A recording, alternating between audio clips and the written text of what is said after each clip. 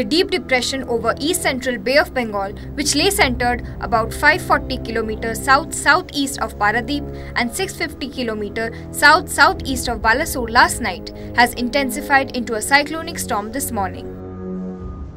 It will further intensify into a very severe cyclonic storm during the subsequent 24 hours. The system would continue to move north-northwestwards, intensify further and reach northwest Bay of Bengal near North Odisha and West Bengal coast by 26 May morning. As per the prediction of the IMD, it is very likely to cross North Odisha, West Bengal coast between Paradip and Sagar Islands by the evening of May 26 as a very severe cyclonic storm.